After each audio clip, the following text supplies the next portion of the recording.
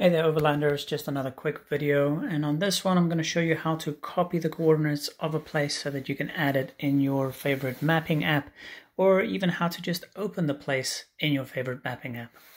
That said, let's jump in. I'm going to launch the app. I'm just going to go to the list view,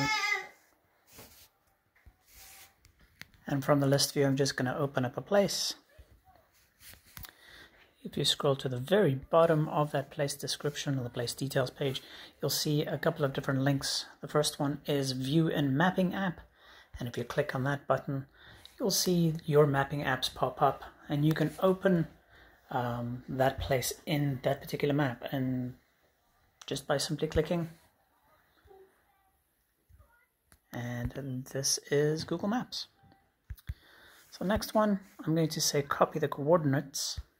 And that simply copies all the coordinates to your clipboard so you can paste it into your mapping app. And it's as simple as that. Right? If you have any questions, send us a message or a comment on the video. Thanks for watching.